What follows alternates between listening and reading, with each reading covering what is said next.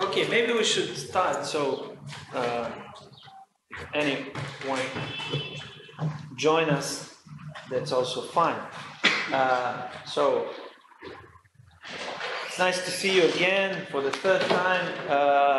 Today, as you were informed at the very beginning,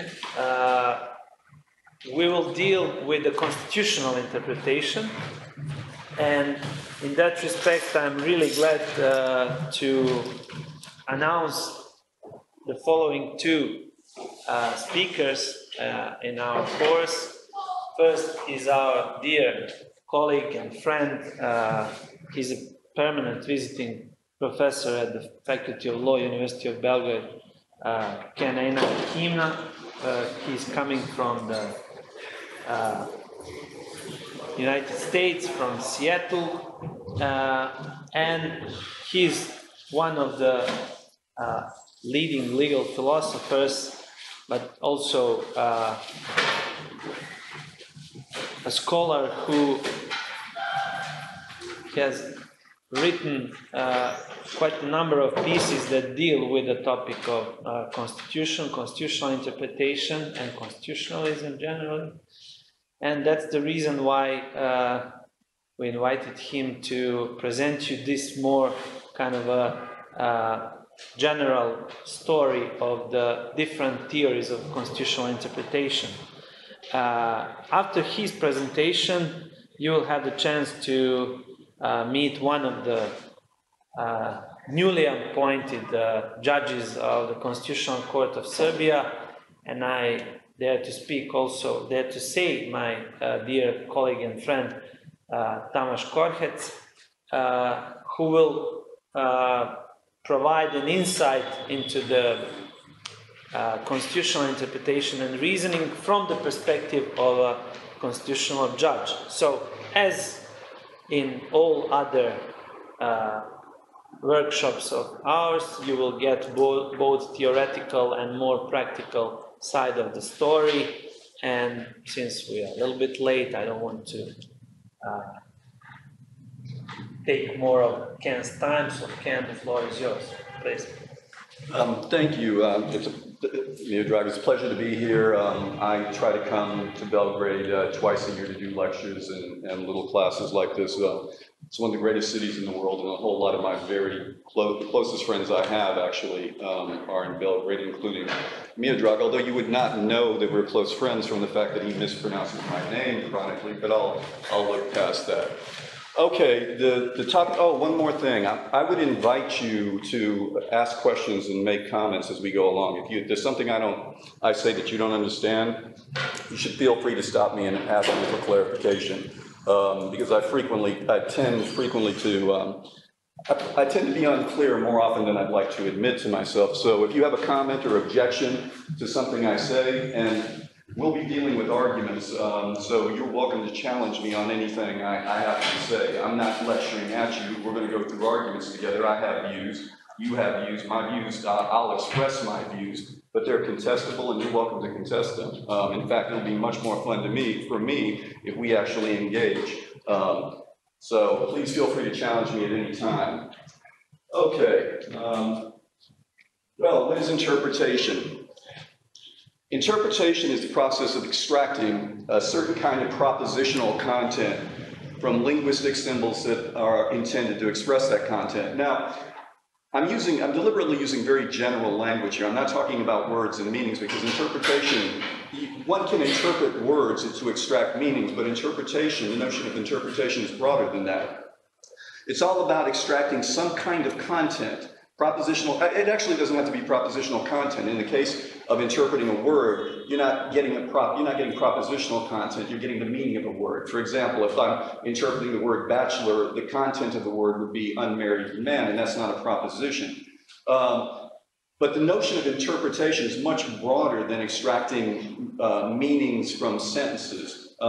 If you try to decode a piece of I guess the word would be code, you're actually engaged in a process of interpretation, right? Somebody tries to encode or encrypt a particular piece of information so that you can't figure it out. The encryption is just another form of language that can be interpreted by decoding it, by decrypting it, I guess.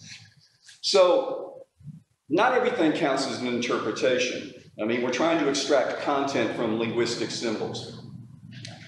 Interpretation is the kind of thing that has to take place in a principled way. I mean, you could randomly try to extract content from the symbols, but that wouldn't be interpretation. So, in order to interpret, right, you have to extract content according to certain principles. For example, if I'm interpreting a word, right, I'll go to the dictionary, or a word I don't know, I'll go to the dictionary and consult it for the lexical meaning, and that is, for me, a process of interpretation until I learn the word. The notion of interpretation is extremely broad. So the content can be a meaning in the literal sense, but it doesn't have to be. If you're reading a novel, there are all kinds of meanings that you can get out of the novel. The one layer of meaning would be concerned with just figuring out what each sentence means so that you can put together the story that the series of sentences conveys. Just the story, the events that it depicts. And then there's another layer of meaning, the so-called message that the author might be intending to convey. That's also a form of interpretation, trying to extract that content from the set of symbols. The story that the author writes is also a process of interpretation, but it's not about really extracting meaning in the literal sense of the word. I'm going to try to control myself from not going on a tangent. The kind of thing I do is think about concepts. And what I find interesting, I don't think a whole lot, contrary to what Miodrag said, I haven't thought a whole lot about the notion of interpretation. But in thinking about it today, while I was prepping this, it occurs to me that there are a variety, that really, all of these things that we call interpretation are so different, they're radically different from one another in certain respects. They don't really constitute a unified phenomenon, which would make it very difficult to give an explanation of the notion of interpretation. I mean, we're using the word interpretation, meaning, to designate very different phenomena that are related to each other solely in virtue of the fact that we're extracting some kind of content from some kind of linguistic symbols. But in the case, when it comes to things like novels and such, there are different layers of interpretation. There's different kinds of interpretation, so different that the only thing that you can say that they have in common is we're extracting content from symbols, and that's it. Legal interpretation is the prospect of extracting legal content from the words used to express that content. And here the guiding principles are, they're legal principles, right? Legal principles govern legal interpretation.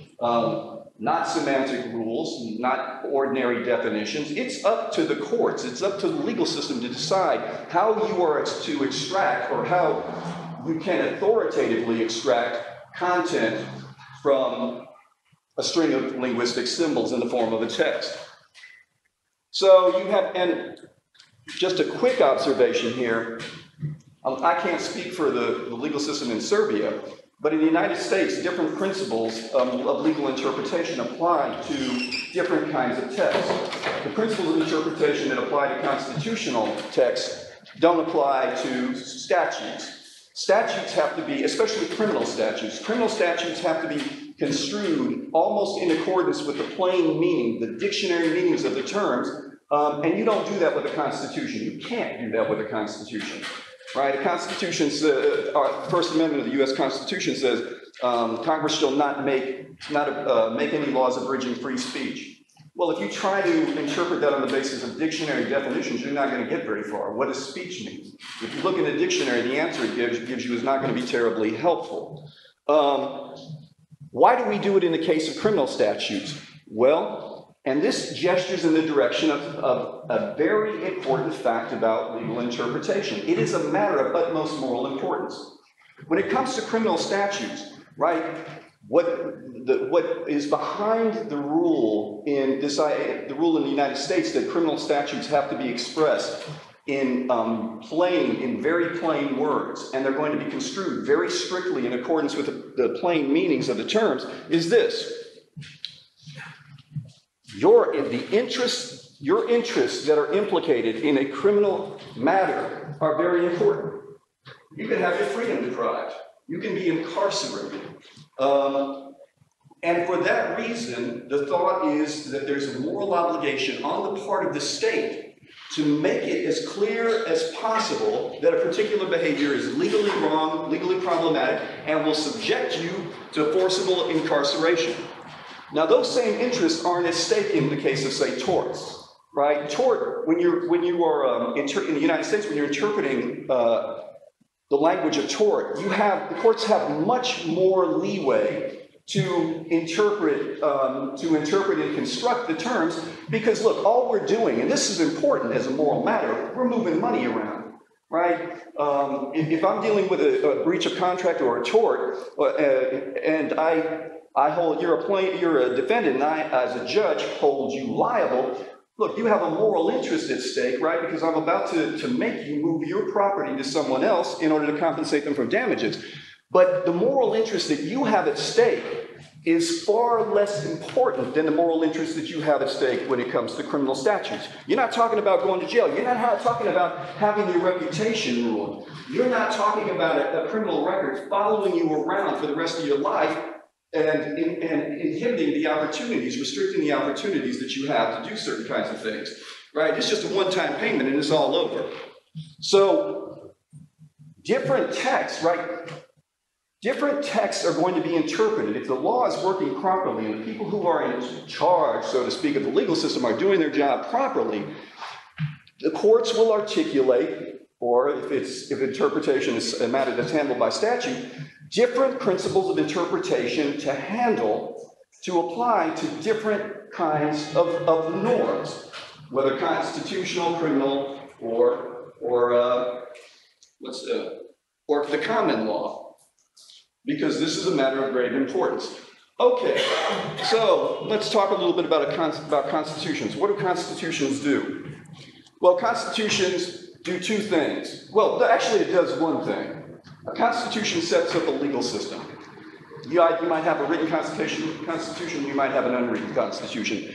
But a constitution it creates the legal game, right? There was no unified government in the United States before there was a written constitution. Then the states ratified it, they agreed to a contract, and that brought the federal legal system into existence. That's what constitutions do. Sometimes they're written and sometimes they're written and they're explicit, sometimes not. You can have unwritten constitutions that are presupposed, but that's probably not the best way to go about it as far as I'm concerned.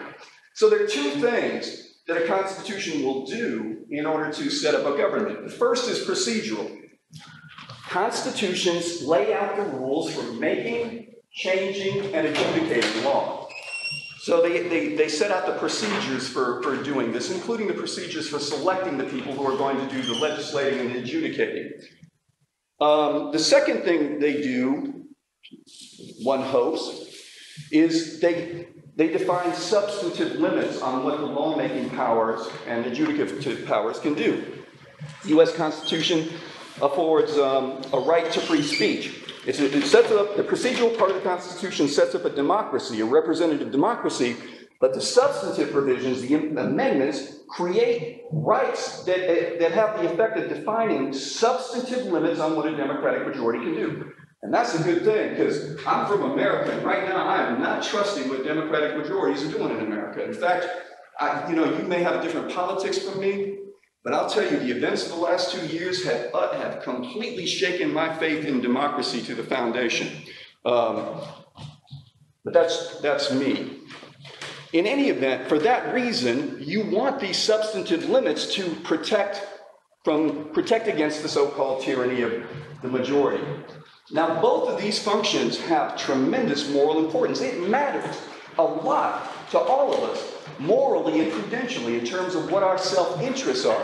Whether the system of governance is democratic, whether you have substantive rights, You know, it matters whether it's democratic or as opposed to authoritarian, whether there are substantive limits on what the government can do or the government is totalitarian. That is a matter of tremendous moral importance. These are choices that we as a people have to make, although they are frequently left to the courts to do, except, well, in the case of Constitution drafters, founders. Okay, so interpreting Constitution. You know, I was going to say a little something about the relationship between legal reasoning and legal interpretation. They're not the same thing.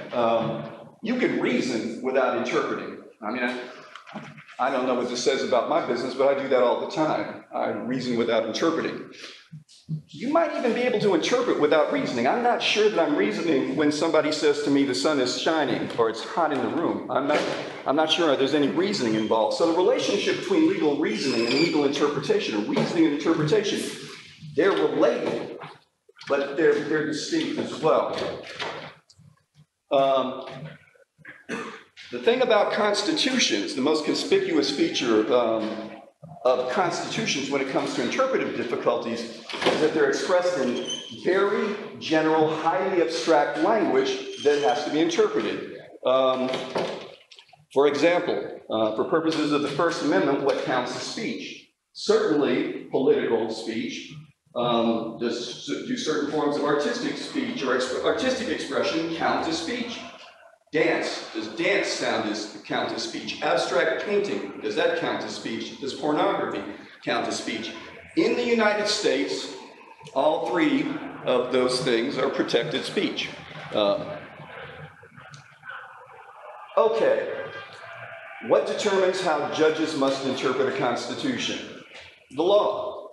The law, and there are many options for interpreting a constitution, as you'll see. Turns out there are a fair number of theories of constitutional interpretations. Different judges in the Supreme Court, on the Supreme Court in the United States, subscribe to different theories or principles of constitutional interpretation.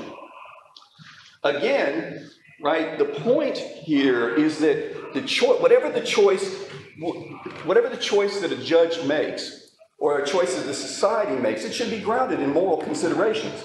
I mean, look, there's a deeper problem here that one has to always be aware of when one's theorizing about courts and the law, at least theorizing about what courts and the law should do. And here's the problem. Legal... Resurrection of Soviet Union. Huh? Is it? We set up for you this morning. Can you just shut the door? Legal systems do something that nobody else gets to do. Anybody have a clue? Nobody else gets to do what legal systems get to do. Legal systems tell you what to do behind the threat of force. Nobody else gets to tell you what to do, tell you, look, you're going to do this or a bad thing is going to happen. Legal systems are a little bit like armed robbers. Right, here's what an armed robber does. Armed robber comes up to you, points a gun at you, and says, give me your money or else. Now, law isn't as vulgar as that. Not usually, but that's exactly what the law is going to do. The law tells you, you will not take something that doesn't belong to you without permission, or you will go to jail. So, what gives the state the right to do something like that? What gives anybody the right to... I mean, it's one thing to try to tell me what to do or suggest that I do something. It's another thing to tell me what to do and back it up with a threat of some kind of unpleasant sanction. This is the most fundamental problem in political theory. This is what normative political theory, normative meaning evaluative, it says something about what the world should be. This is the foundational problem of political theory, the foundational problem of political philosophy, and it should be the foundational problem behind every legal practice. Every legal practice should seek to be morally legitimate, morally justified. So that's why, when it comes to legal interpretation, we always have to keep in mind that people are pointing guns at you, potentially. I don't know if any of you have any experience with this. I certainly don't, but the police don't come to your door and knock on your door and say, please, would you mind coming with us, right? They point guns and put handcuffs on you. But none of you would have any experience with any of that, of course. Okay, constitutional interpretation. Excuse me, I need some water.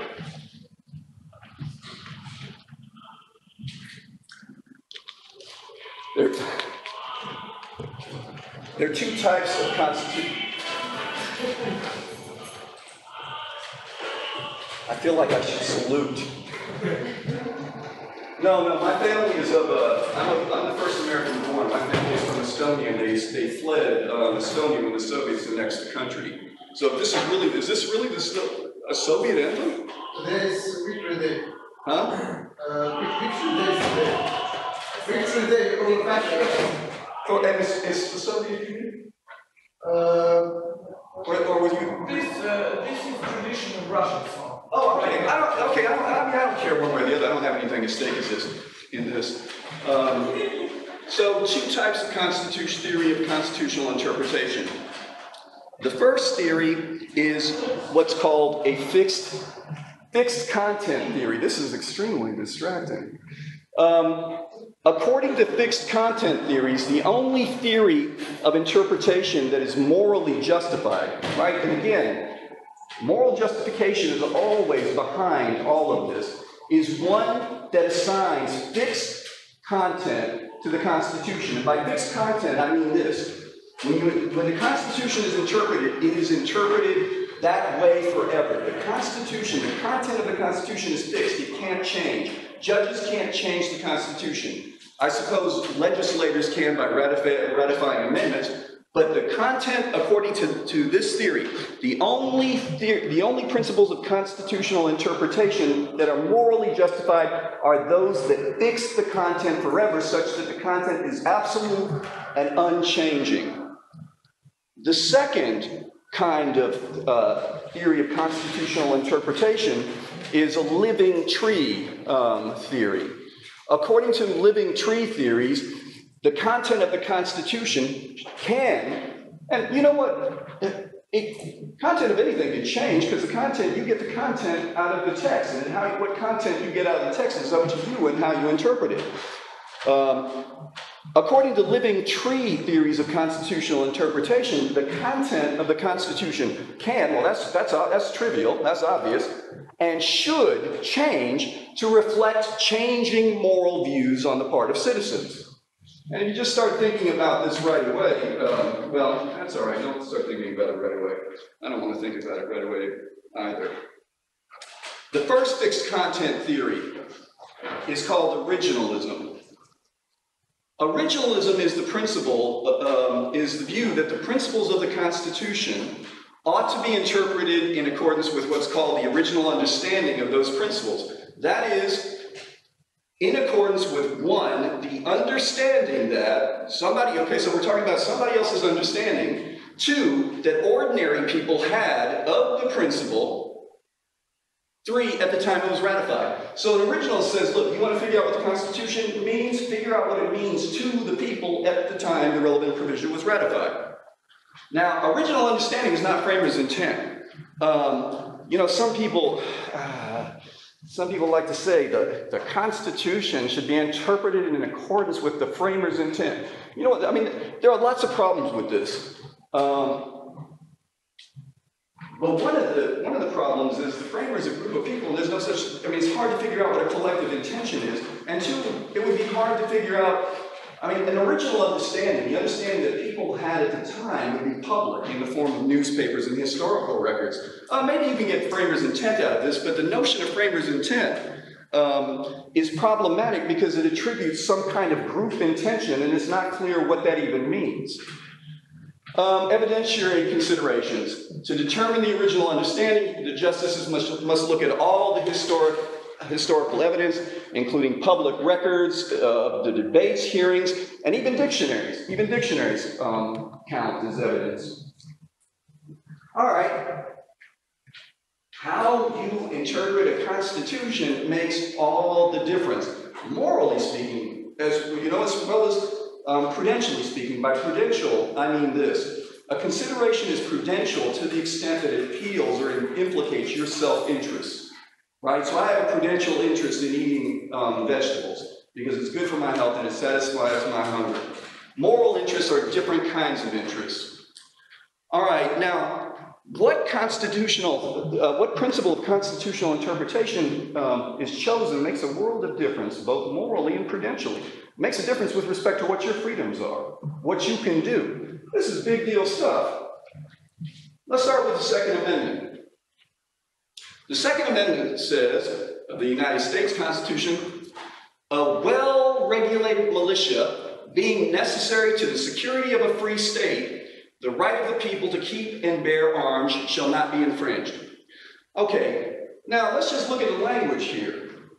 Language here says something really interesting about the point of the right to bear arms. It says a well-regulated militia, that's kind of like an army, being necessary to the security of the free state, right? A militia being necessary to protect the state from invaders or, I don't know, whatever else there is to protect the state from, the right of the people to keep and bear arms shall not be infringed. Now, the original point of the Second Amendment was it's not an individual right to bear arms for self-defense and sport. I guess hunting, if you think killing defenseless animals is sport, that wasn't the point of the Second Amendment. It wasn't to, provide an individual right to self-defense or give you a right to hunt, to shoot down animals. And the courts, the Supreme Court had considered challenges to the Second Amendment in the form of gun control regulations for 100 and some odd years, and until 2008, they always went with the obvious language. Look, it doesn't define an individual right to bear arms. It's all, you have a right to bear arms in connection with a militia, and that means that the right can be restricted so as to achieve, as long as it's narrowly tailored, not to impair achieving the position of defending the free state. That means stuff like handguns can be prohibited, or AK-47s or AR-15s, which is the gun of choice among school shooters in the U.S., which has become our national pastime. In 2008, D.C. versus Heller, and this makes me so irritated. The most prominent originalist in the history of American jurisprudence is Antonin Scalia. And look, you might disagree with me, you might agree with his views, that's fine, but I'm standing up here and I get to express my views. And you're welcome to challenge them. I don't mean to be disrespectful or anything like this, but this bothers me a lot. Antonin Scalia claimed to be an originalist, and then he wrote the majority opinion that pretty much resulted in an individual right to bear arms that can't constitutionally be restricted. And forgive me, but there is no way you get that out of an originalist reading. I don't know, morally speaking, right? I mean, I'm not in a position to say objectively. I don't have any privileged access to the truths of objective morality, if such there be. But this I know. I can read. And there is no damn way that you get the kind of right to bear arms that Scalia justified from the text of this. If you are going to be a consistent originalist or a consistent textualist, you're not going to get that result. Scalia got that result. But you can see, right, already the difference a theory of constitutional interpretation makes, the difference that an originalist theory would make. Strictly speaking, although Scalia justified this holding on originalist grounds, it can't be justified on originalist grounds. He reached the result that he wanted to. Now, you might be able to justify this on the strength of a different principle of constitutional interpretation. Maybe you can. But I'm just objecting to the fact that he was an originalist who didn't justify this very profound decision that has had tremendous effects on the social landscape in the United States. He didn't deploy his own theory to get this. He just sought out the best results, which, to tell you the truth, is also a principle of interpretation. Extract the content you want from the symbols you want. That's a principle of interpretation, and it is principle. It's just a bad principle. Can I ask? I think you probably... Take back this language. What if actually we have two things within this amendment. A well-regulated militia being necessary to the security of a free state, that's one, shall not be infringed. Is it possible to read it that way? A well-regulated, okay, well, I mean, it's just as a matter of English. Would not be correct. Yes, because the word infringed applies to rights. There are two things you can do with respect to rights, and this is actually. But this is weirdly framed in. No. Yeah. I mean, I'm not a native speaker, but it sounds very weird, even in plain English. Like well-regulated militia being necessary this year, the right of the people to keep their arms shall not be infringed. Right. But okay, the kind of thing that can be infringed is a right, not a well-regulated. You can't infringe a militia. There's certain things you can't infringe. You can't infringe a car. You can't infringe me. You can't infringe a militia. We're just not the kinds of things, conceptually speaking, that can be infringed.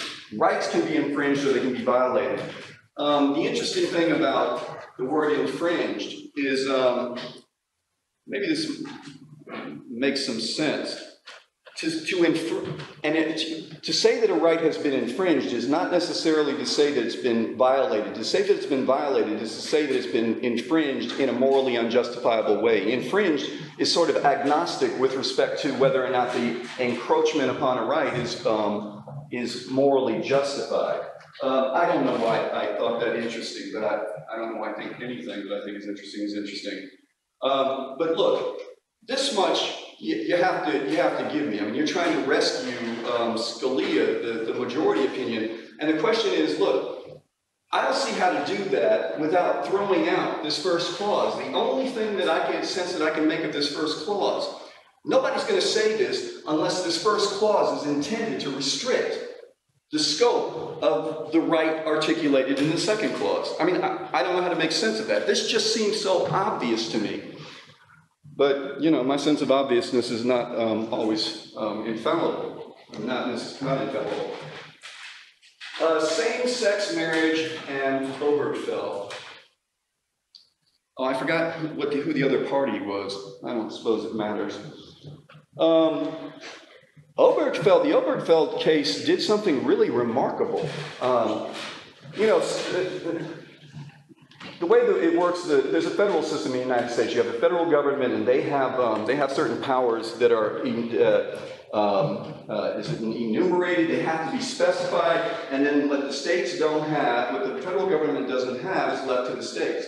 There were a lot of states, including the state in which I live, Washington, that legalized same-sex marriage. And I emphasize the word marriage because we're not just talking about civil unions, we're talking about marriage. There have been a number of states that have legalized same-sex marriage. The Supreme Court, and this, I didn't honestly think this, I would see this in my lifetime.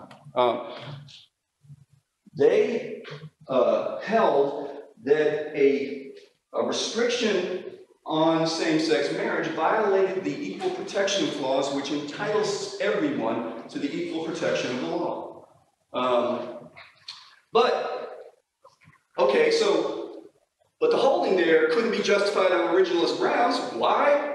Because the Equal Protection Clause was ratified in 1868, and at the time, homosexual activity was criminalized in 32 of the 37 states. And the historical point of marriage, the legal point of marriage, right? There's sacramental marriage, which is defined by the church, and it's up to the church, and then there's legal marriage. I'm not sure why we call them the same things. I think it's complicated thinking about this issue quite a lot. But the point of legal marriage was to legitimize sexual activity. Sexual activity has always been kind of frowned on by the law, right? Fornication was a crime. So the law is always trying to get its business into your private sexual behavior. And the Equal Protection Clause, right, essentially, I mean, to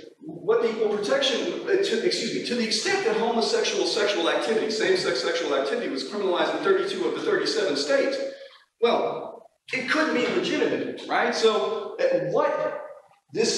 what the legal effect of legalizing same-sex marriage is to legitimize same-sex sexual activities in the eyes of the state. Not necessarily in the eyes of the church, right? Sacramental marriage and legal civil marriage are two different things. But in any event, you see the difference originalism makes. If they had applied an originalist theory of interpretation to same-sex marriage, there's no way that they could have gotten the result that they got. It makes all the difference in reaching an outcome. What your principle of interpretation is, what principle you hold for extracting content, propositional content, from strings of linguistic symbols, or words, or sentences, text. Plessy v. Ferguson. Plessy v. Ferguson was decided in 1896. And the issue in Plessy v. Ferguson were state laws that required black students to go to different schools from white students. And the claim was that those laws violated equal protection because it treated black folk and white folk differently. Well, the court held, and at the time Plessy was decided, most states had laws either allowing or requiring racial segregation. So on an originalist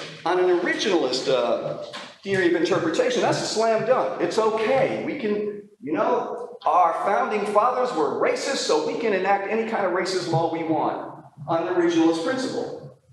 And essentially, nobody talked in terms of originalism and framers' intent and all of that stuff until comparatively recently, right? When people became interested in theories of constitutional interpretation, they just decided stuff. I mean, I'm not saying they decided it on unprincipled ground, but they didn't think in terms of articulating some kind of general constitutional principle for interpreting the text.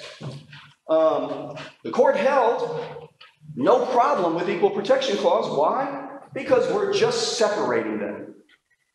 Separate is equal, which turned out to be nonsense because the schools that black kids went they were separate, but they damn sure weren't even close to equal. The facilities were worse. They got less funding because of the districts. Black people were segregated into the poorest neighborhoods where people didn't have the kinds of jobs to pay the kind of taxes to fund decent schools. Difference originalism makes. It was overturned, and we'll see how, we'll talk about that shortly.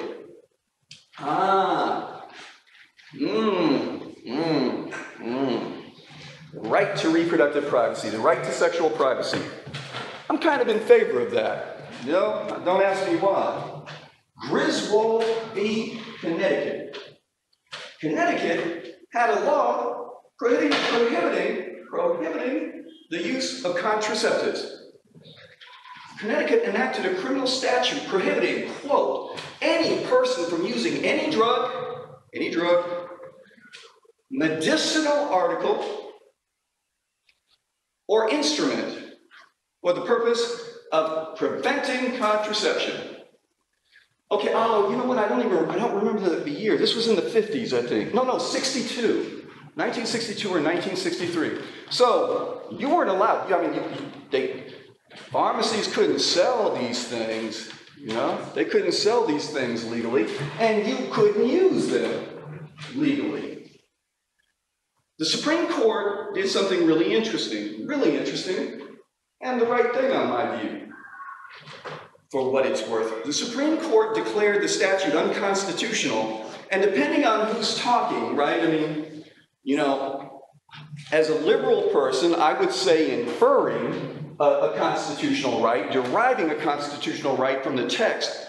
And if you're against, if you think Griswold was illegitimately decided, you're going to say they invented a constitutional right.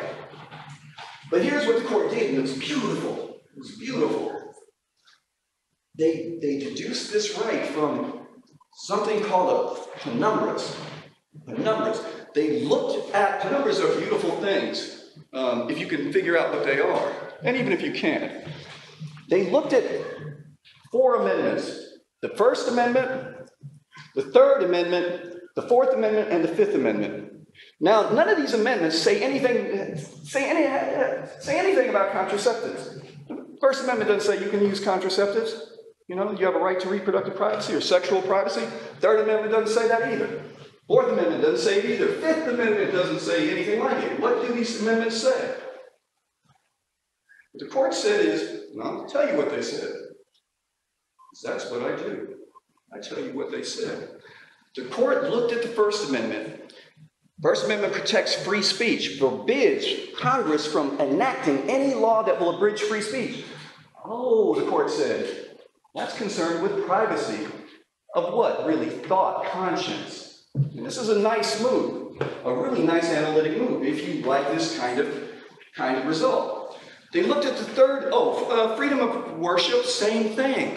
The right to religious freedom, privacy. Even the prohibition of an establishment of state religion, privacy. The Third Amendment prohibited the law from requiring citizens to put soldiers up in their homes, quarter soldiers. Privacy. Fourth Amendment prohibits unreasonable searches and seizures, privacy. Right? Cops can't just come up and pat me down. Right? I have a privacy interest in my person and my home. Fifth Amendment, the right against compelled self-incrimination. Privacy. People don't have a right to coerce me to tell you things that might subject me to incarceration. So what the court did was it inferred or invented the right to reproductive privacy. This isn't a right to informational privacy. It's only about reproduction and sex. From the penumbras, the emanations of the amendments, not from what the amendments said explicitly, but from the emanations. They got at the spirit of the amendments. Look, there's a privacy thing here. They're concerned about privacy here and there. And that's how they got there. Now, the right to privacy started out innocent enough. I mean, there may have been opposition to this.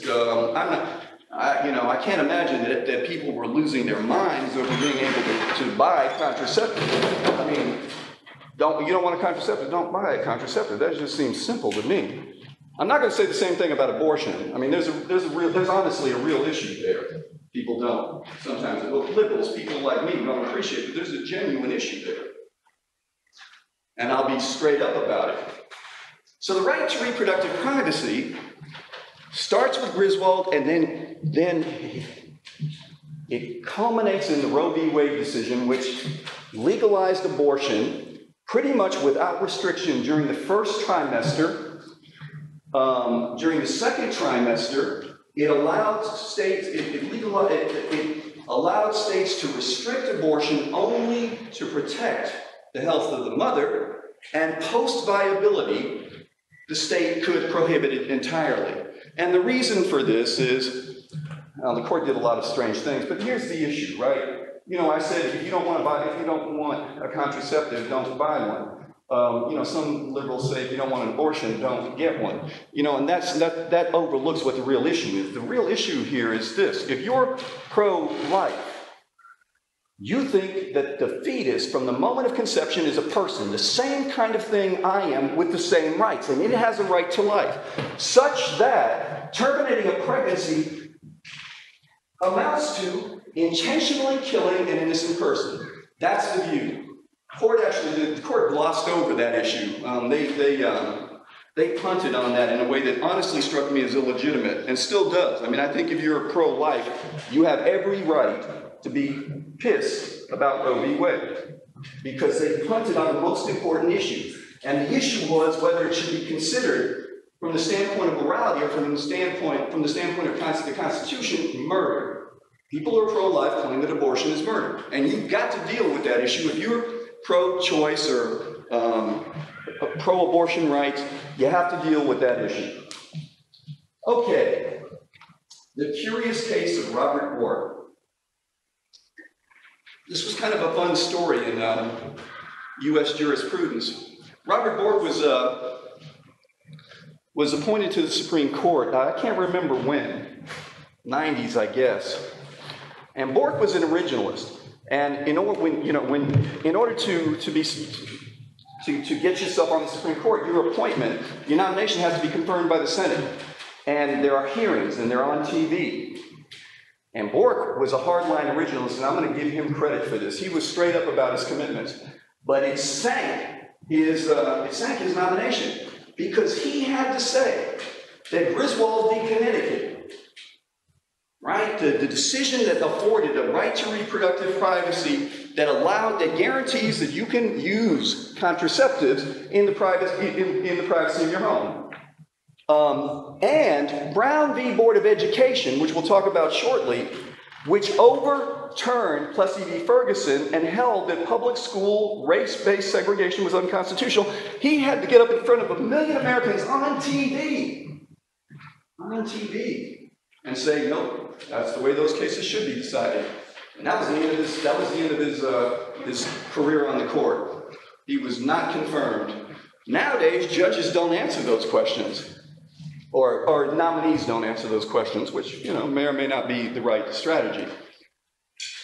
All right, so why would anybody think, and I put it this way because I don't think that originalism is a justifiable choice, but, other people might, and they do. Why would anybody think this? First argument is, judges can't legitimately make law. They're never morally justified in making law, ever. The role of judges is to apply the law and make it. Okay, so on this view, any judicial lawmaking is illegitimate. Anybody want to react to this? Isn't that what judges do in Anglo-Saxon systems? They create law that's based on precedents. Yeah. Oh, well, yeah, there's no way to avoid. Yes, I think that's right. There's no way for judges to avoid making law. And they do it. If they overturn a precedent, if they overturn a holding, they've made new law. If they fill gaps, sometimes laws have gaps in them. And judges, their holdings have the effect of filling in some content where there's content missing. Now, you can say, I suppose you could say, you could set up a system so that judges can never overturn precedent. They can never change the law, and if the law isn't clear, they have to dismiss the case or decline jurisdiction. But the problem here would be the legal system would be extremely inefficient, because then you're leaving all the major problems to the legislature to try to solve. And it's hard to be a legislator. It's very hard to make law if you're a legislator, because you've got to craft these general rules. The judges have an advantage in a sense. The judging strikes me as a really hard job. I'd rather be a legislator than a judge anytime, because, I don't feel I'm qualified. I don't know that I can sit and look somebody in the eye and say, you can't do this. It's just, I don't feel comfortable with that. That's, some people are, some people not. I can't do it. I don't want to be a legislator either, but I'd rather be a legislator because, all I do is, as a legislator, you just float general principles out there, and you're not pointing a gun at anybody. That's what judges do, right? They deploy the coercive mechanisms of the state in order to tell you what to do in a particular instance. But a legislator, the problem is a legislator can float this general principle. There are only so many possible cases that can occur to a legislator. This is why the judicial decision-making is the best way to handle conflicts, because they're in a position, they get all the facts, right? The facts are presented for them. They don't have to anticipate this the way legislators do. When they're making statutes, they have to anticipate all the things that can go wrong. A judge gets the facts about something that has gone wrong and can make a decision on that basis. So yeah, you could probably craft a system in which judges don't have the authority to make new law, but your legal system would be compromised greatly in terms of its efficiency in regulating behavior. Thank you. Very, very nicely done. Judges must follow the meaning of the law. And look, let me say something. I'm not an originalist, and I disagree with originalists, but let me be real clear about what I am and what we are and are not accomplishing when we evaluate these arguments. Right? To say that this argument doesn't work, to criticize it, is to say merely that the argument doesn't work. It's not to say that the position is false. To say that an argument isn't a good argument is not to say that its conclusion is false. In order to show that a conclusion is false, you've got to make an argument, provide evidence for thinking that it's false. Just showing that an argument is flawed does not falsify the conclusion of an argument. The legitimate role of judges. Oh, that's the one we did. Judges must follow the meaning of the law. Here's how it goes, in essence. Judges must interpret the Constitution in accordance with the meaning of the text. Okay? Claim 1. Judges must interpret the Constitution in accordance with the meaning of the text. I mean, that sounds pretty reasonable. Interpretation is all about meaning. So, that's conceptually what it's supposed to do, I guess. So, judges ought to do that. What's the meaning of the constitutional text? The meaning of the constitutional text is the original understanding. Therefore, judges must interpret the Constitution in accordance with the original understanding. Big problem, but it's subtle. Anybody want to take a shot at it? Alex? No? Okay. Sorry. Didn't mean to put you on the spot. Anybody?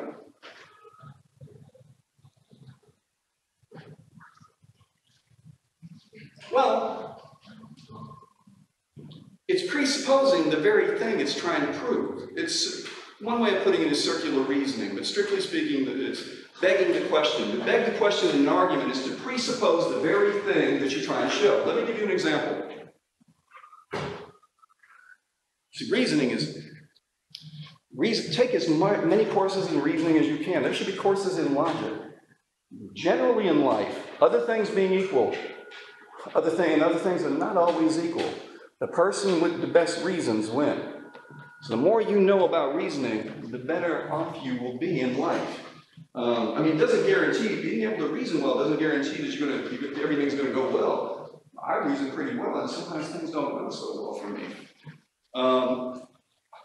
But, okay, here's the problem, right? It's assuming the very thing that's proving. I'll give you an example of how this is done.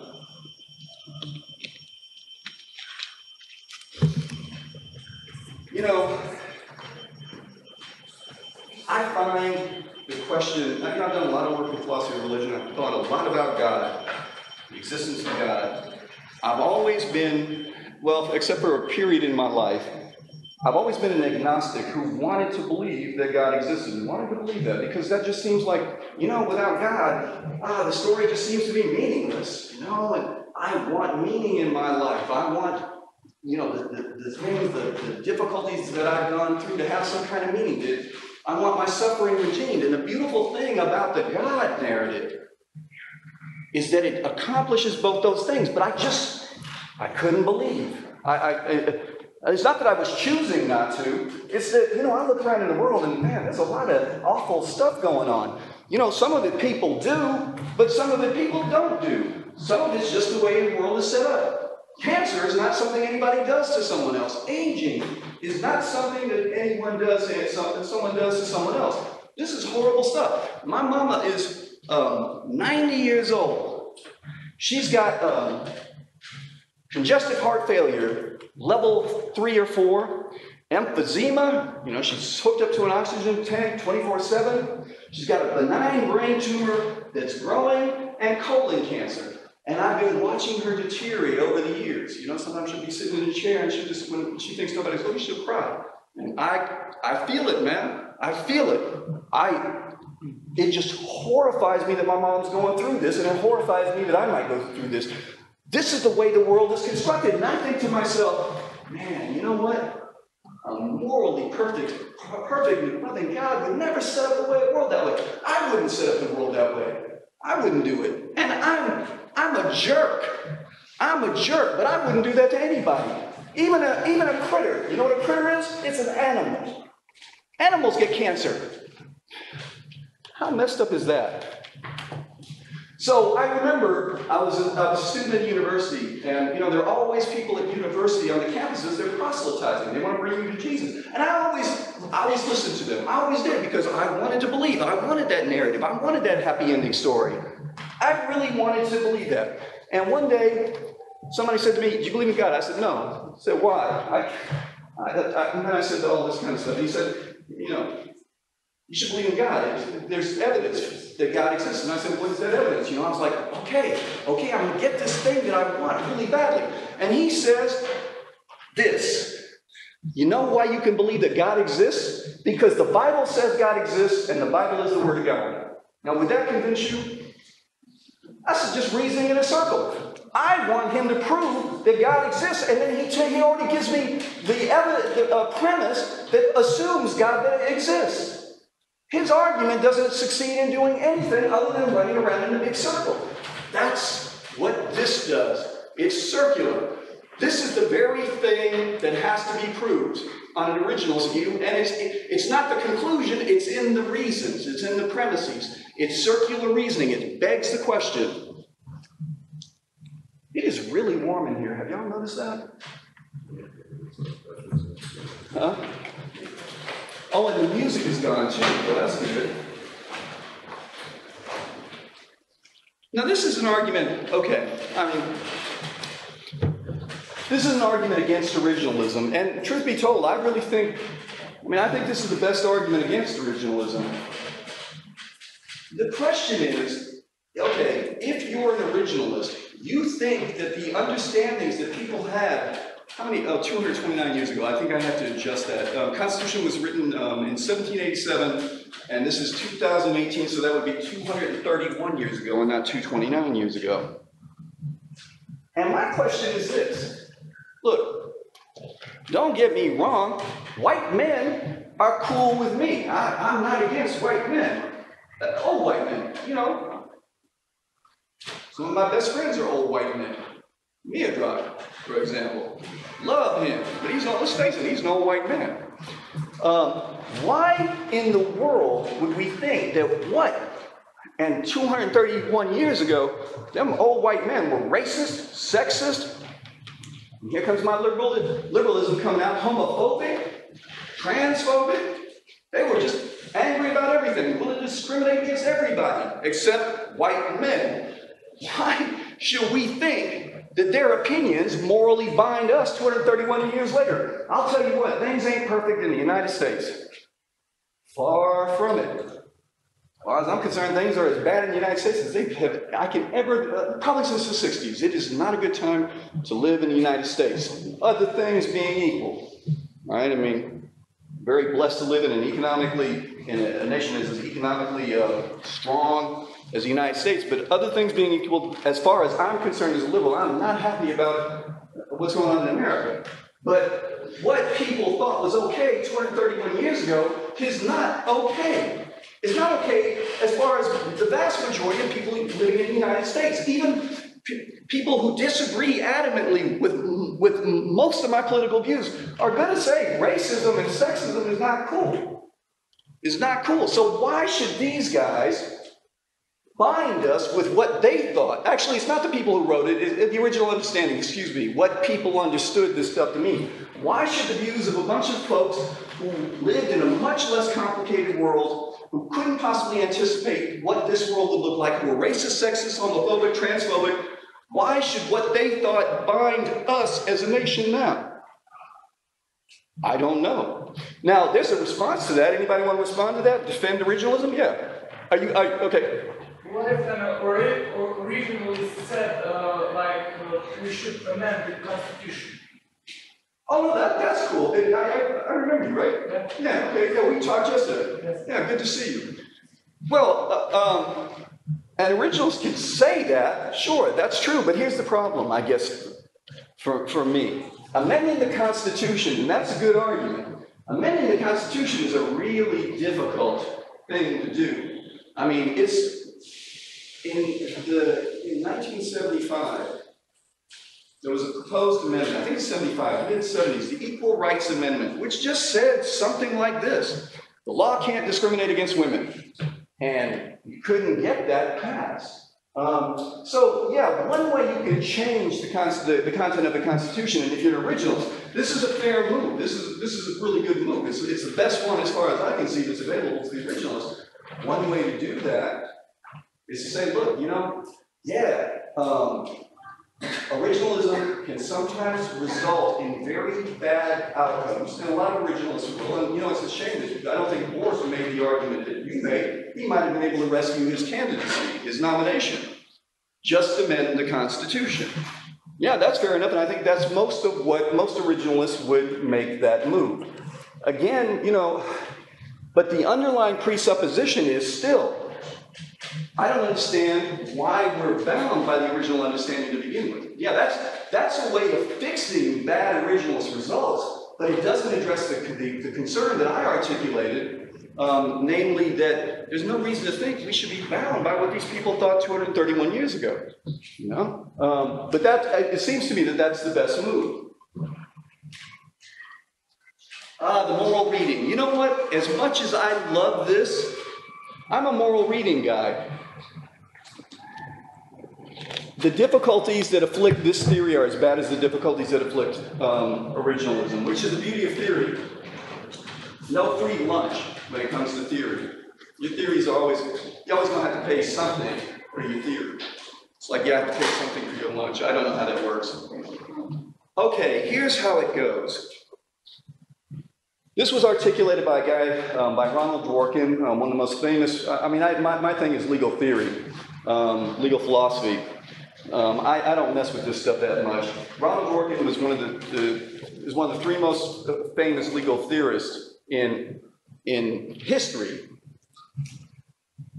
He pointed out that if you look at the constitutional language, and again we're talking about the United States Constitution, you will see lots of language that's morally loaded.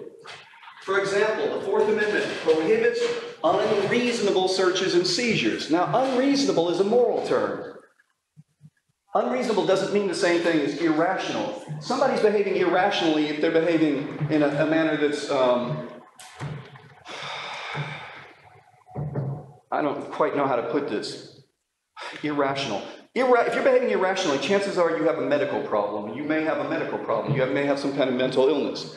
Unreasonable is different, right? If somebody said, if a friend of mine demands something that's unfair to me, I don't say that's irrational. I'll say, hey, that's unreasonable. That's unreasonable. I won't say it's irrational, although in some cases it might very well be. Unreasonable connotes unfair. It has a moral connotation. And Dworkin thought, look, the right way to read these constitutional guarantees is to read them as if they're incorporating moral requirements, as if the concern of the framers was to articulate, to codify essentially the requirements of morality. A constitutional right to free speech is supposed to track a moral right to free speech. It seems reasonable to think that governments don't get to try to legislate my thoughts or legislate my speech. That's morally wrong. And so the idea here is that there's this morality, there are these truths of morality, and the Constitution is trying to reproduce these moral guarantees as they pertain to the freedom of speech, the freedom of religious worship, the right to be free of unfair seizures, and so on. Searches and seizures. So the idea here is that the text of the Constitution should be interpreted to reflect the content of an objective morality. Now, here's the difference that the moral reading approach can make. Brown v. Board of Education, considered one of the highlights of American jurisprudence. Brown v. Board of Education overruled Plessy v. Ferguson, which, as we saw, allowed for race-based segregation in public schools. So, Brown v. Board of Education, the court argued that separate, right, Plessy held separate but equal doesn't violate the Equal Protection Clause. The Brown court said, separate is inherently unequal, and they overturned the Plessy case. And again, they made law, right? When you overturn a case, when you reverse a line of precedent, you have made new law. And hence that public school segregation on the basis of race violated the Equal Protection Clause. How did they get there? Well, you know, when I said, when I was talking about Plessy, I'm sure I had a discernible emotional reaction to separate but equal. It's not just, I said something about, well, it's separate but equal. They were separate, but the facilities weren't equal. It's even worse than that. To separate two races is to say something about the comparative merits of the two races. White folks were the dominant, they're going to be, we're, I guess I'm white too. We're going to be a minority at some point.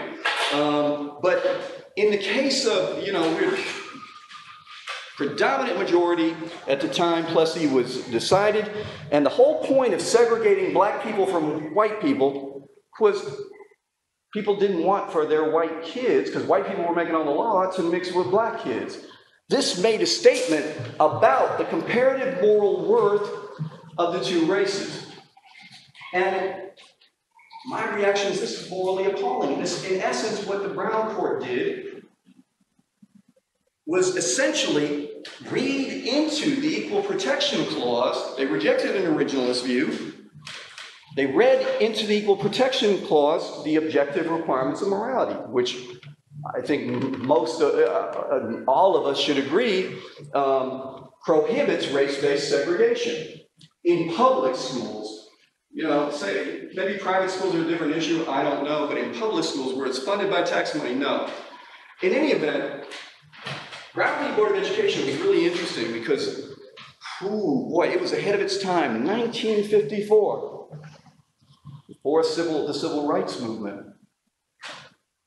In 1970, the Supreme Court, the South went crazy. They went crazy. They went nuts. They were not happy with this. White people did not want their kids, and maybe their kids did not want to go to school with black kids. And so the South went nuts. So nuts did the South go that the Supreme Court waited 18 years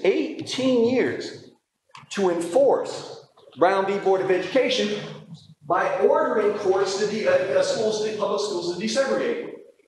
I was living in North Carolina in 1972. I started high school in 1972. I went to a high school, Terry Sanford Senior High School. The year before I went, it was like 97% white. The year I went, it was like 40% white. And people in that region weren't happy about that. School busing really caused a great deal of disruption in the South. Arguments for the moral reading. Why would anybody think that judges should try to read the requirements of morality into the Constitution? Dworkin makes this ingenious. I mean, this is pretty. This is really pretty. He takes something like originalism and turns it on its head. This is the beauty of reasoning. When you put together something like this, this is gorgeous. This is simply gorgeous. Whether it works or not, it's gorgeous. It really is. What Dworkin said is, let's talk about framers' intent. Let's talk about what they would have intended, what they would have wanted, how they would have wanted judges to interpret the Constitution. The framers had some moral views. They had some moral views. And they were written into the Constitution to permit slavery, to count black people as less than white people. They had some moral views. Here's the question. Dworkin said, let's assume, for the sake of argument, the framers were decent, morally decent human beings. Would they want this to be the case? If I'm a framer and I'm a morally decent guy, and look, I have lots of moral views, would I want my views imposed on the rest of society if they turned out to be mistaken? Dworkin thinks a decent framer would say no. If my views are mistaken, then they shouldn't be imposed on the rest of society. They shouldn't. The court should not impose them on the entire legal system. So the idea here is that if you look at the framers' intent, they would not want you to interpret the constitutional provisions to reflect what they believed at the time. They would want you to, about the moral issues, they would want you to interpret the Constitution to reflect the right moral values. Pretty, isn't it? Y'all see this? No? It's really just, maybe you have to squint. Sometimes you have to squint to see pretty. It's beautiful. sadly, there's a problem. There's a problem. Actually, anybody want to take a stab at it?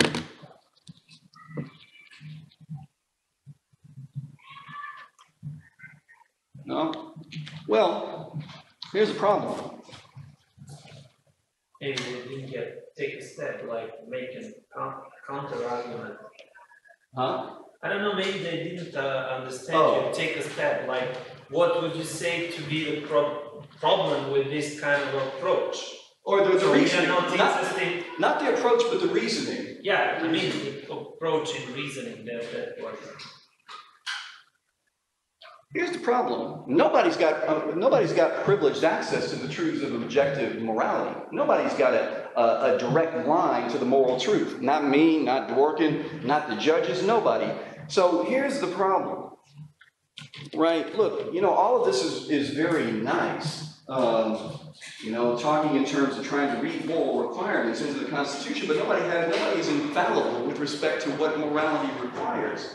With respect to the Constitution, the best any of us and all of us can do is give an opinion about what morality requires.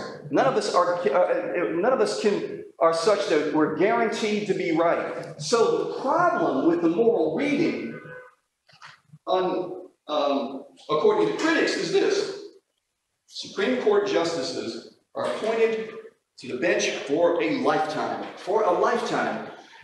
If everybody's views about morality are merely subjective opinions, what we're essentially doing is allowing judges who are utterly unaccountable to the population, to the citizenry, to impose their subjective opinions on the rest of us for the rest of their lives, and that is undemocratic.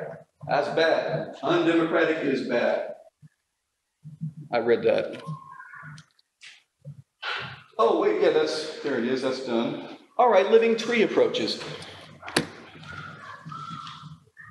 Remember, a living tree approach allows that the content of the Constitution can change and should change to reflect the evolving views of an informed population. And, as a general matter, that sounds really nice because, I think I said earlier, say what you will about, like I say, I think that what's going on in the United States is not a happy thing right now. Country's in bad shape, but I'll tell you what, I'd rather live in the United States now. The politics, let's forget the economic stuff, obviously it's better to live in the United States economically now than it was 200 years ago or whatever. But just politically, no slavery, no legalized discrimination. People, generally believe that everybody should be treated equally. We are so enlightened compared to what we were at the time, what people were at the time the United States was, born, hatched, implemented. Then I listen to this, the living tree approach, right? Evolving content, and the content evolves in accordance with the changing views of an enlightened society. It looks like we're going to get the right kinds of ideas, right? This isn't about discerning the requirements of a mind-independent morality, right? Nobody has to have privileged access because what people generally think is stuff we can figure out, right? We could just take a poll. Hey, people, do you think this is right? Push Y if you think yes, push N if you think no. We can figure out what the views of the people are. We can't necessarily figure out what the truth is from a God's eye perspective because we don't have a God's eye to guide us. So this sounds really good. It also sounds kind of democratic because it seems to appeal to the consent of the people, right? One of the most important ideas justifying the coercive authority of the state to tell you what to do and back it up with a threat of force is that you consent to this. You agree. All right, if I agree to let you tell me what to do behind the threat of force, then I don't have any moral complaints. I've consented. Consent is magic. Consent is magic. My consenting to something you do can turn your act from something that's morally wrong and possibly illegal into something that's okay. If you come into my house without my consent, that's breaking and entering, and I assure you the cops will be called. The cops will be called. On the other hand, if I consent, look at that, that's magic. Then, hey, there's no moral problem. You come in without my consent and you've done something morally wrong. If I let you in and you come in, hey, it's all good. Everything is good. So consent is magic, and consent is one of the most promising ways. Consent theories of legitimacy is one of the most promising ways to solve the problem of moral legitimacy. Which arises because the state seems to behave like a robber. Points a gun at you and says, hey, do as I say, or else. So this is beautiful, right? When I think about it in the abstract, it looks beautiful because moral views seem to be evolving in the right direction, at least on my view, and I think on most people's view, well, I guess. Well, of course that makes sense, right? I mean, if ours are the views that are evolving, of course we're going to think they're right, so we're all good with this. And this plays into consent. Theories of the idea that we're consenting to this, so it's A-OK for people to tell us what to do and back it up with a threat of force. Problem is, well, wait. See, and here's how it went with respect to Obergefell and same-sex marriage. 2001, Americans opposed same-sex marriage 57% to 35%.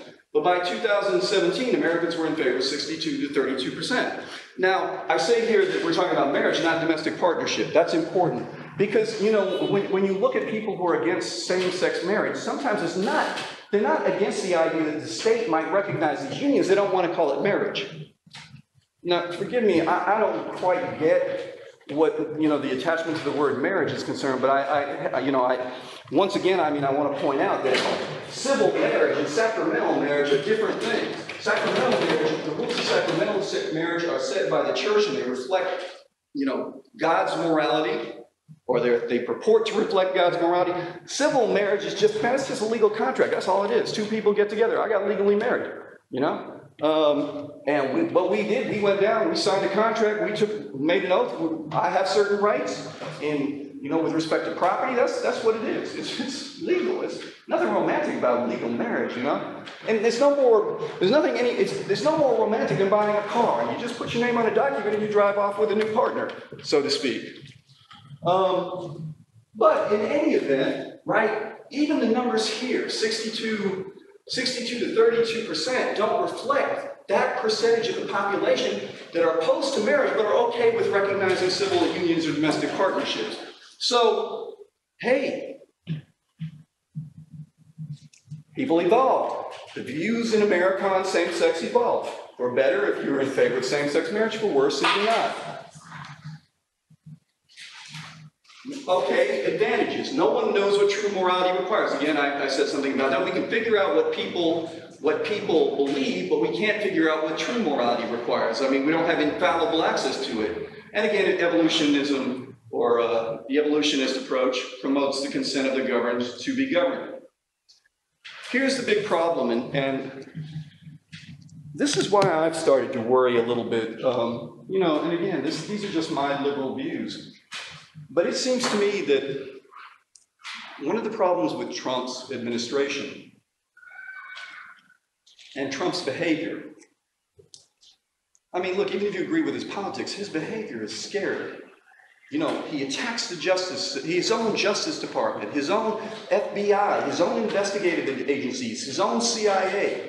Right? He attacks the courts. He's in the process of delegitimizing the courts. These are undemocratic behaviors. These are the behaviors of someone with an authoritarian inclinations. That's scary to me. Now, what's that got to do with my faith in democracy? Look, I think I'm a liberal. I think his policies are wrong-headed, to say the least. Truth be told, I think he's motivated by two things: appealing to his base to ensure he can't be impeached or incarcerated, and destroying Barack Obama's legacy. I don't see much of principle there beyond that. But here's the concern, and that's just me. Forgive me if you're a Trump person. Trump has a lot of fans in Serbia. I don't know whether it's because Serbians like Trump or they like the idea that Trump is running America. Because people, I unfriended on Facebook a lot of Serbians who I post anti-Trump all the time. Well, I shouldn't be saying that on the YouTube, you know, because they're going to come after me. And I know one friend who was a friend. He wanted to see Trump. He wanted to see Trump elected for this reason. He wanted to see America see him shake up America. You know, so those people, I always ask those people who are so happy about Trump, you know, you're wrong, Ken, you're wrong. He's great, he's great, he's great.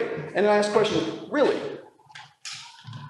Would you want Trump running your country? And as people go silent, they go silent real damn quick. They just wanted to see him tear up America. And believe me, I get it, man. I understand what happened here during the 90s. I can understand it. Y'all are mad at America. I understand. You know, I was here, it was when the bombings were, it was the 20th anniversary of the bombings, I think, a couple of years ago. Right, this is your history. Yeah, but it's not 20. It could be 10th or 15th year. I don't know. No, this was in the 90s, right? Okay. So it cannot be 20. Okay, all right. It must have been the 15th then, because it was 2014. And it was the 15th anniversary, and it was being commemorated by the population here. I stayed in my room all night. I out of respect, you know, because I know how people feel about those NATO bombings, and I stayed in my room out of respect. I get that people have you know, good reason to be upset about America here. You know, and I don't know the right answer to these questions. But I'll tell you this. I mean, so, you know, if you're happy about Trump being elected because he was going to make folks like me miserable, you know what? I get that. That's okay. I can't fault you for that. But this is, you know, I'm living there, and it freaks me out every day. Every day. I wake up at 5 in the morning. I check CNN. What has this guy done today? Right? And then I'm stressed out the whole day. I can't sleep. And the reason that this calls into question for me democracy is because he got elected and everybody knew what he was. This is a guy who campaigned, and this is unprecedented in America. I know we're blessed.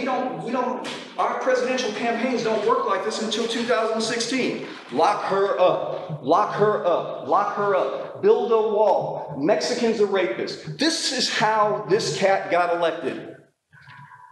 I'm sure the police are going to arrest me when I get back to America.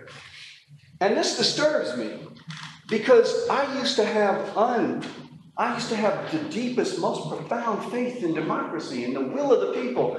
And I'm scared now of the will of the people. I am. I don't know what the right answer is anymore. I don't know how it should go. There have been a number of books written in the last 5 years challenging democracy. Some people are arguing for an epistocracy being governed by the wisest.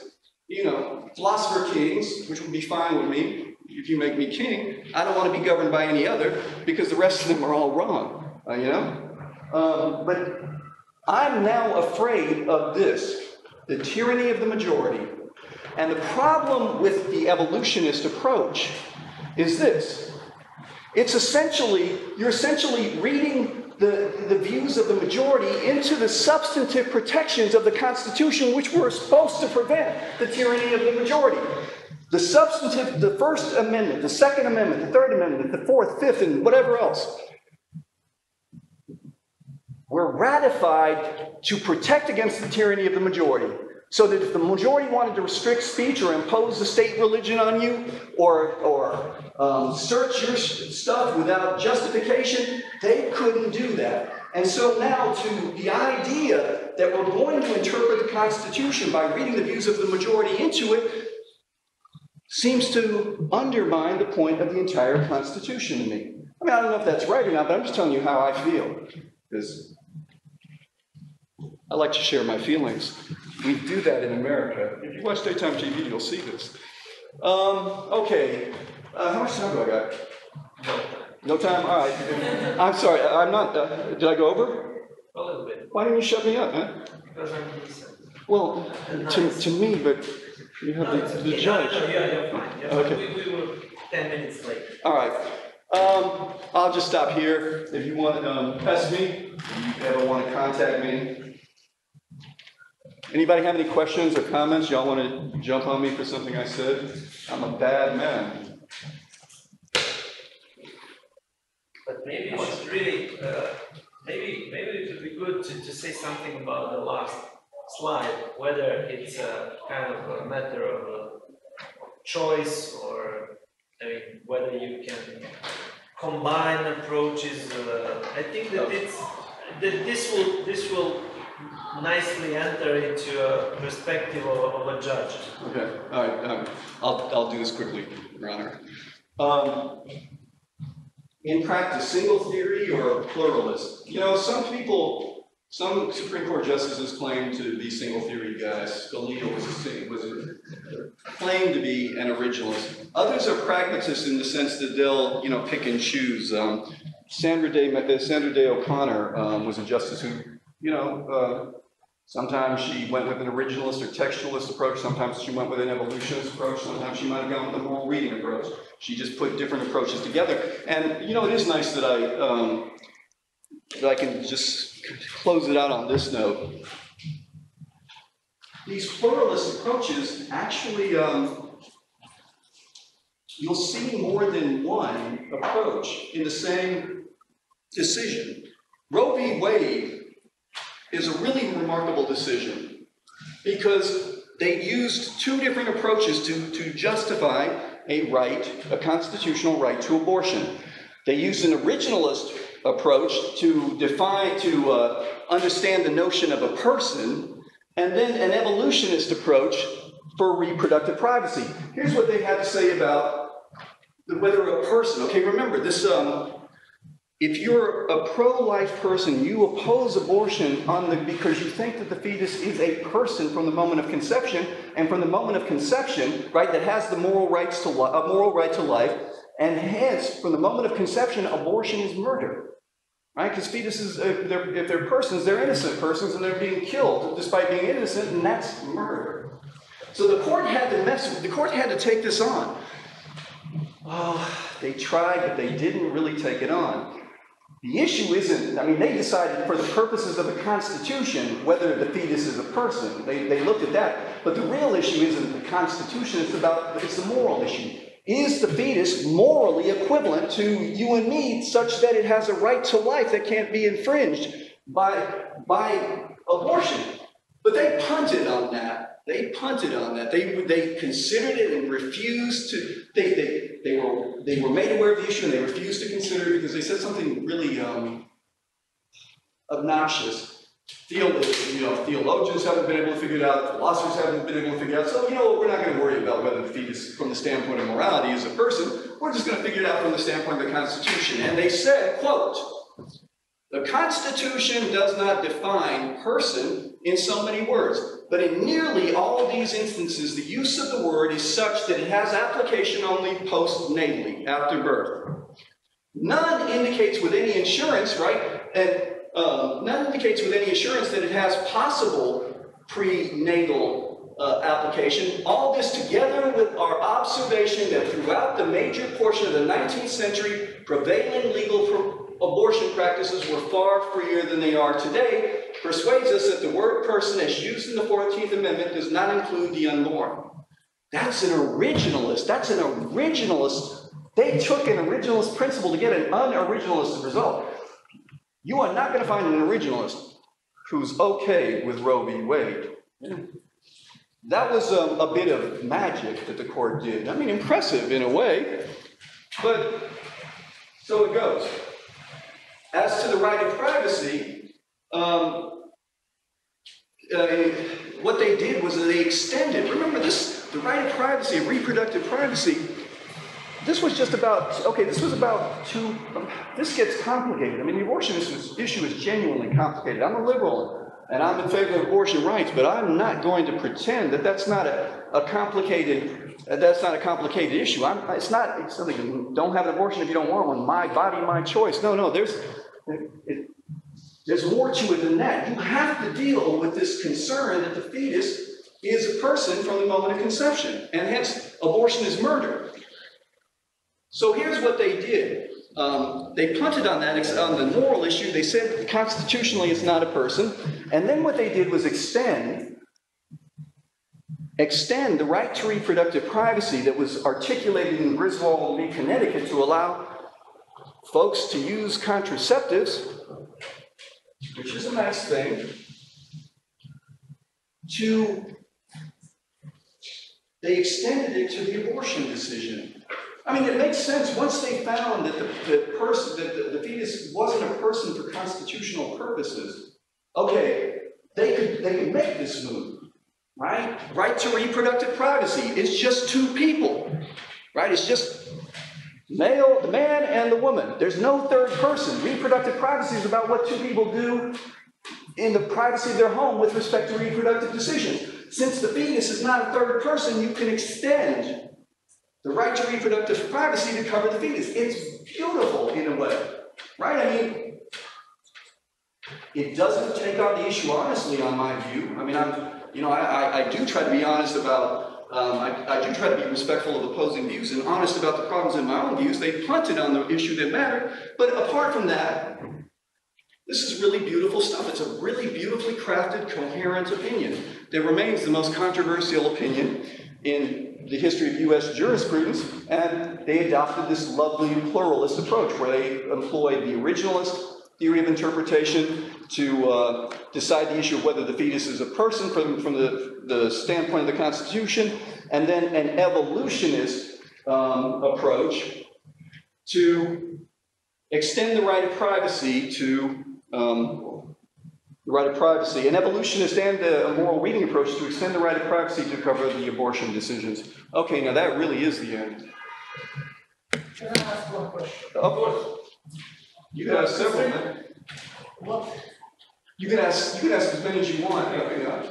Just concerning the Second Amendment, since I'm almost totally unfamiliar with jurisprudential debates in America, I was wondering if security of a free state can be interpreted so that American government can jeopardize or violate the security of a free state. Yeah, you know, that's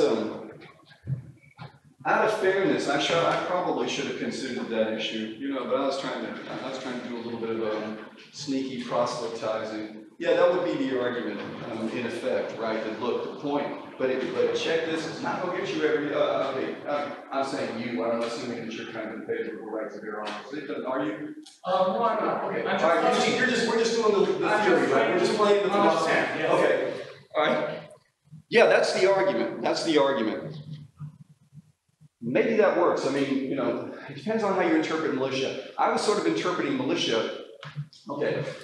Here's why I interpreted militia to be protecting the country, because we had a little revolutionary war before we became a country. We were just 13 colonies and we were under British rule, and we got upset about that. Taxation without representation or something like that. And we said, we wrote out the Declaration of Independence, July 4th, 1776. And we sent it off to Britain, and Britain got pissed. Britain got pissed. They sent people with guns. Now, when we declared our independence, we weren't a country. We weren't. I mean, there wasn't any we, but I say we. Britain sent a bunch of people, and we didn't have a country. We had an army, though. It wasn't an army because we weren't a country. It was a militia. So I interpreted the idea of a militia, and this is only one way to do it. I mean, the other way to do it is, as you suggested, this is a really nice argument. I interpreted a militia as being like the Minutemen, right? Defending the territory, which would be the United States Armed Forces. Okay, but there's another way of looking at it. Because we were British colonies, right? We belonged to Britain at the time. And so Britain was kind of our government, and we felt we were being oppressed. And so we said, no more of this. No more of this. We're not going to take it anymore. And so, right, when you think of it this way, then the interpretation you suggested makes pretty good sense, right? Because we were fighting off government oppression. Britain was our government. We just happened to be a colony. We weren't part of Britain. Fair enough. Tell you what, that won't buy it. This is what it won't buy, though, I think. It's not going to get you handguns. it's presumed, I mean, you're not still out of that. You're not going to get this unrestricted freedom to buy any kind of weapon you want and operate it under any conditions. You're not going to get a right to go out and hunt animals from it. I mean, not that I want a right to hunt animals. I'm not a hunting guy, although I do eat meat. So somebody's killing the animals for me. And I'm just, you know, I just don't want to get that close to the killing business. I'm happy to eat them when they're killed, as long as they're killed by somebody else. But it won't get you a right to bear arms for the purpose of hunting or for the purpose of individual self-defense. It will get you a right to bear arms in defense as a means of repelling the tyranny of government, and that would presumably involve far more restrictions than we can now get with respect to guns. I'll be honest. If it were up to me, I'd take everybody's guns. If it were up to me. But, you know, ain't nobody going to elect me president. And that would never happen. For a lot of reasons. It would be a better society if nobody had ever had guns. Look, there'd still be murder, but there wouldn't be as many. You know, there's something... the beauty, so to speak, and I mean this in a twisted sort of way, the beauty of an AR-15 is you can kill at a distance. There's no intimacy involved, right? When you take the guns out of people's hands, killing gets intimate. You kill with knives in your hands, man. You can't, you know, they're not tiny little targets like something in a video game. You're covered in blood and guts. You know, and it's a little bit harder. It's a little bit harder to kill somebody when it's intimate like that, when it's than it is when it's from a distance. I've never killed anybody. But I'll tell you what, if I ever had to, or I thought I had to, I'd rather shoot somebody from 100 meters than, you know, kill somebody up close. I mean, even if the risk is the same, you know, somebody's tied to a chair or something, and it's just my job to kill him. So, you know, I get to come up with a knife and slice the throat. No, I don't. That's too icky, man. That's too intimate for me. I'd rather shoot from a distance where it doesn't even feel like I'm killing anybody. And all the better if I can't see their brains blown to smithereens. You know, killing is a nasty business. So my view about this is, you can't stop people from killing other people. You can't. We're just that kind of thing. We get mad. We get really mad about stuff. And when we get really mad about stuff, we like to kill stuff. That's just what we do. Anybody in this room, including me, you can get somebody, there's no one in this room that you can't get mad enough to kill somebody. I don't know what your breaking point is, but I know you have a breaking point. You know, might be this. Only way you can save your child is to kill somebody. Or, even worse than that, in the case where somebody may not merit it. One good way to get you killed, one good way to get yourself killed, is to cheat on your partner. That's a really good way to get killed. I mean, if you're feeling that you want to thrill, you're married or whatever, you're committed, and you want to put your life in danger. I mean, trust me, you don't know your partner until you cheat on your partner. Not that I know from experience. I have no idea. Trust me. Men, you know this stuff, right? When you think about your partner cheating, do you get mad? Do you feel like whooping some behind? You feel like getting nothing? Come on, man. Everybody says like, no, we're real chill about that. She wants to cheat, she wants to cheat. See, I don't think I feel that way. I would get very, very mad. In fact, I can't tell this story while the camera's running. I think you said enough. For YouTube purposes. Yeah, I'm done. Definitely. I'm done. Thank you. I hope you had fun.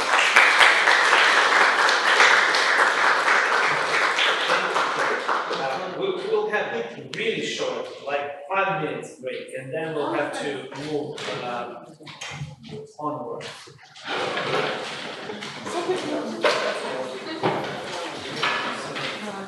And we'll take some refreshment.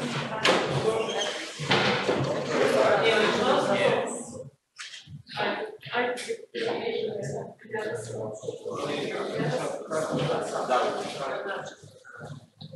Do you remind me about Tony Kukoc? You know who he is? Yeah.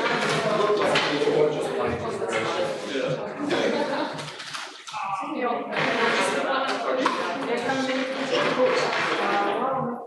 not directly connected to what you've been teaching, but I think on a higher level, I think it is.